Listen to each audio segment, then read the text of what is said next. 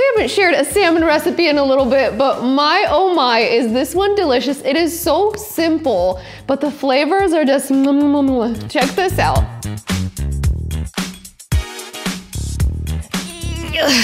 Hey everybody, it's Natasha of NatashasKitchen.com.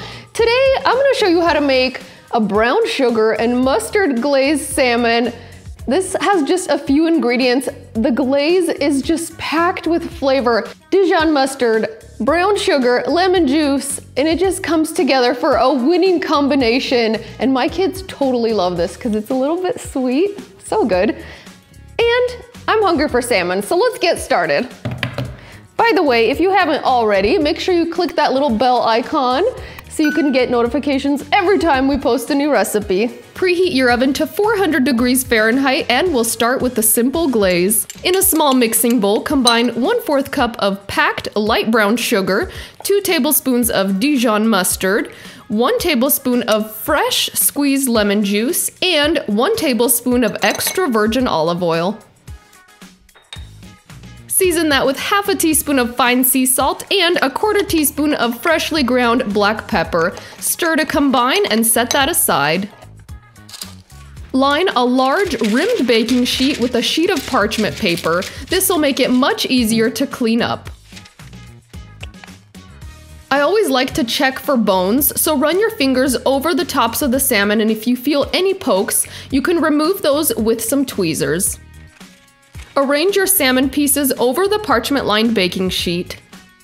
You can use anywhere from 1.5 to 2 pounds of salmon. This is 2 pounds of salmon, and these are huge fillets, but you can easily get 6 servings out of this recipe. Divide your glaze evenly over your salmon fillets. I like to use a pastry brush to brush that glaze all over the tops and sides of the fillets. Evenly spreading the glaze ensures that every bite is delicious. Also, there's no need to marinate this. As soon as the glaze is on, it's ready to be baked. Make sure the oven is fully preheated to 400 degrees Fahrenheit with a rack in the top third of the oven. Now bake for about 12 minutes or until the internal temperature at the thickest part reaches 145 degrees Fahrenheit. A thinner fillet cooks faster while a thicker salmon fillet takes longer in the oven. This is my favorite instant read thermometer, and I will link to it in the notes. Checking the temperature ensures that your salmon is cooked perfectly every time. Oh, it smells so good. Oh, I can smell the sweetness of the glaze, and I cannot wait to eat this. So we're gonna plate it and get right into the taste test. All right, okay, just transfer it to a platter. Oh, these are perfectly cooked. You want to get the salmon to 145 degrees Fahrenheit, so the amount of time you bake will depend on what kind of salmon you have and how thick it is. So definitely check it at 12 minutes and bake longer if you need to, because you don't want to overcook your salmon. These are really big pieces of salmon. All right, but you should know by now, we love big portions, especially when it's salmon. I mean, come on, there's no guilt there. This is good for you, because salmon is rich in omega-3s, all right? There's your lesson for the day, brain food. So once you've got it on the platter, it's perfectly okay to go back to the baking tray if you've got a clean brush and just add some of that glaze over the top, because that is flavor and it kind of caramelizes on the baking sheet. It's so good. Okay, and I do love to scatter lemons on the platter because there's lemon in the salmon glaze and then it just looks pretty. It just looks good. Also, if you're wondering about the Band-Aid, this was from slicing the lemons. Ouch. Here I am teaching you all how to use a knife. Whoops. All right, be careful cutting round objects, okay? That is another lesson for today. Okay, and I probably should have put these lemons on first before I put the salmon down. But isn't that pretty? It's just so pretty. It just makes a simple recipe look super fancy, and we like that, right? Okay, and a little bit of parsley, because just adding a little pop of green color is lovely. We're gonna try not to slice the finger off this time. Oh, don't do that. And I'm hurrying because I'm hungry. Okay, just sprinkle it all over the top. Get some on the platter. Look how pretty that is. Now we took a super simple salmon recipe and dressed it up, and look how fancy this looks, okay? Can't wait to dig in. This is so good with some simple steamed veggies and white rice or mashed potatoes.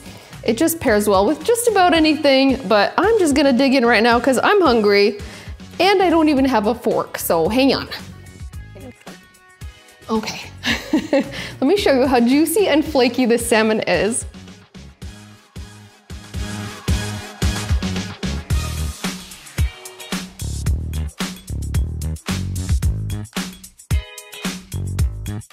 All right, here we go. Come to mama. I love salmon. Oh. 10 out of 10. This is so delicious. Really easy recipe. I mean, this comes together and it's done within like 15 minutes. It's so quick and just so many layers of flavor. You can really taste that Dijon in there, but it's not overpowering. And then there's that little bit of lemon, a little bit of olive oil, and then the brown sugar caramelizes in the oven, and it just gives this nice sweetness to the salmon. It kind of tastes like the smoked candied salmon that we've enjoyed in Seattle from my cousin Alla. It is just, this is so good. I hope you guys love this and that it becomes a new favorite recipe in your family. Also, if you guys spotted Sharky, dun dun dun, dun dun, he is in the video somewhere, so let me know if you found him and let me know where you saw him in the video in the comments. All right, Sharky and I are gonna go enjoy this salmon very much. So we'll see you in our next video.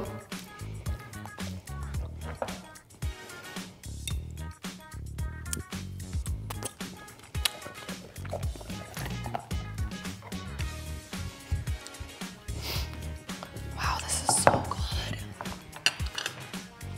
So good. So good. It's even better than yesterday somehow. I didn't broil it this time. It's not necessary. It doesn't have to be browned. You know what I mean? So good. I gotta use this marinade for chicken.